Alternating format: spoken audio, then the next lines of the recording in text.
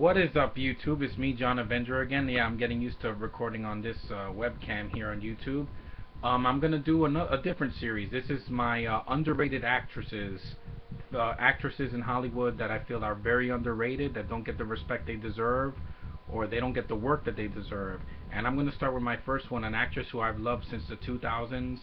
I've seen a lot of movies with this actress. She has not gotten an Oscar yet, and she's been reduced to doing stuff on like HBO now instead of being in theaters like other actresses, and that is Amanda Peet. I've really enjoyed this actress. I think she's beautiful in everything that she's in.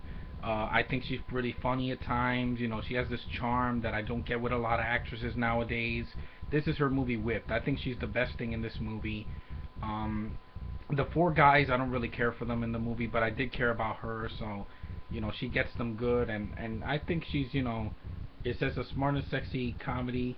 Well, yeah, mostly because of Amanda Peet, but I do have a bunch of her films because I support her. Here's the whole 9 yards and the whole 10 yards. Yes, I like the whole 10 yards as well. You get to see Amanda Peet in her bra and panties and being so sexy, and you know her with a gun. I don't think the film is terrible. I know a lot of people hate the movie and it flopped, but I think it's an underrated sequel, just like Red 2.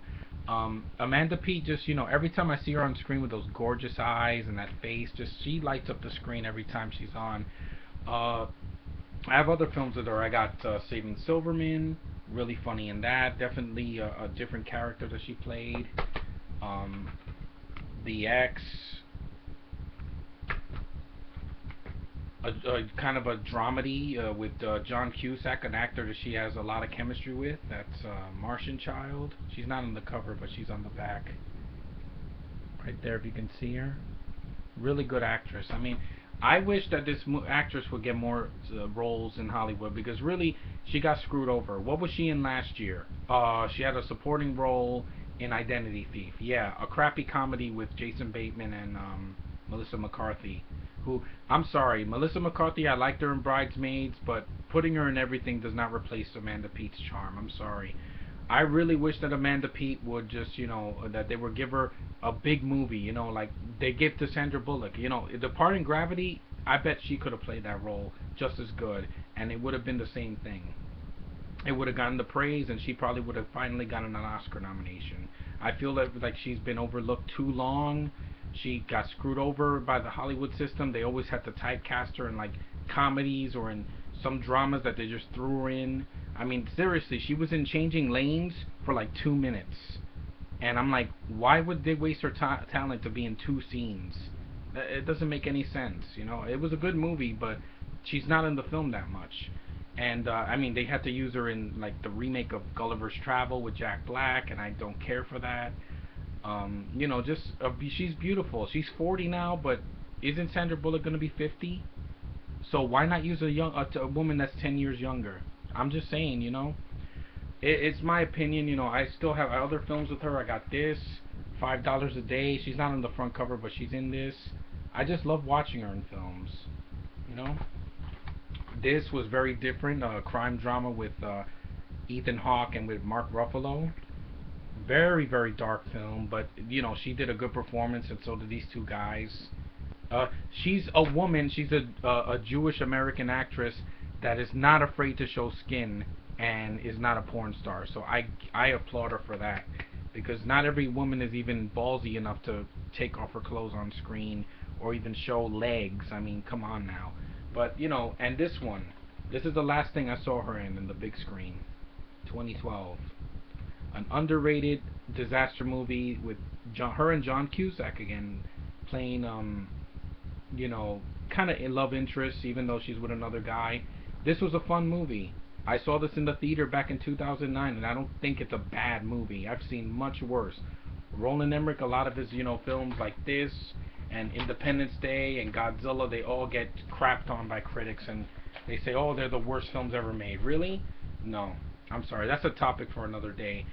But Amanda Peet, I love you, girl. You keep doing your thing. I hope one day that Hollywood realizes that you're better than they give you credit for. I don't want to see her stuck on television, because she did a show, I think like 2 years ago, on like ABC, and it got canceled after one season. I mean, what kind of bullshit is that? I really thought that she could have done, that show could have gone on to do, like, I don't know, 2 or 3 seasons at least. But no, it got canceled and she had to go back to do other stuff. And I'm like, she deserves better. I'm sorry. I know she has a baby, but I really want her to be, do something big. Like Scarlett Johansson, if she had not gotten Iron Man 2, I bet she would have just done indie flicks the rest of her career. But she's doing a mix of both, mainstream and indie flicks, which I support because independent movies stay clear away from freaking Hollywood standards. But Amanda Peet, I've watched your movies over the past 10 years. I've really enjoyed your stuff. I even enjoyed some of the movies that are not great, like Whipped. I Like It For You.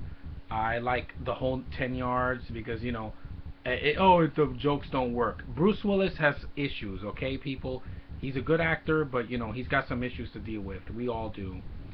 But Amanda Peet is not the problem with that film, and I can watch her in anything. I mean, she could do a toy commercial, and I'll just sit there and be like, yeah, I love her. I mean, I saw her in a short film with Robert Downey Jr. I think it was from the either late '90s or like the mid 2000s or something like that. And I enjoyed it for what it was. She's not afraid to act and be who she is. I mean, I respect her, love her on film. I wish that she would get that role, not just another comedy or another drama, just something, a superhero film or an action film, just something different. I mean, Nick Jonas is doing a thriller for this year, for crying out loud. So if he can get that, I know Amanda Peet, they can give her a second chance. Please give her a second chance. She deserves it. Anyway, that's me defending, giving my thoughts on Amanda Peet, one of my favorite actresses of all time, at least in my top 10. She deserves better. I hope you guys check out some of her films to support her, because she deserves it. And I will talk to you guys later. Peace.